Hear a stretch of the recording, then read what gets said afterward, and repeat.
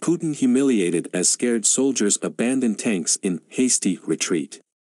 A Western official described Moscow's operations in Ukraine as disastrous, saying the abandonment of a lot of equipment could be hinting at a collapse of the will to fight, a war launched by Putin over 6 weeks ago. The unnamed official told a news conference, "We can confirm that there are no longer units in northern Ukraine. It has been a pretty hasty withdrawal by Russian forces, and there's a lot of Russian equipment which has been abandoned in that hasty withdrawal, and that's only going to exacerbate the challenge they have in terms of the refurbishment and reconstitution of their forces as they remove them both into Belarus and into Russia. Some of it is kind of unclear as to why it's been abandoned, because you might have thought there is some of these vehicles are still usable and you think they would have been able to take, and I think there's something around the collapse of morale and the collapse of the will to fight."